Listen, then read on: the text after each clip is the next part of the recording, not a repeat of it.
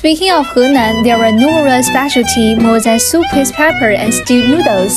If you want to taste more than 100 cans of Henan snacks in one day, all you need to do is come to one of the local food stalls. 3 meals provided daily there bring together the characteristics of 18 cities in Henan province. It is open from 6:30 in the morning to 12 o'clock in the evening, providing you with meals ranging from breakfast dishes to midnight snacks. Here you can enjoy soup with pepper, white soup with pepper, and mutton soup with noodles, the 3 most famous local specialties all day long. There's a yellow river carp with its delicious flesh, salty and tasty taste, and the 5 flavors blended in a harmonious way. It is suitable for people of all age. There are also barbecue, oysters, crayfish, fried buns, caimang, and sauce noodles, and customized candy joints for children.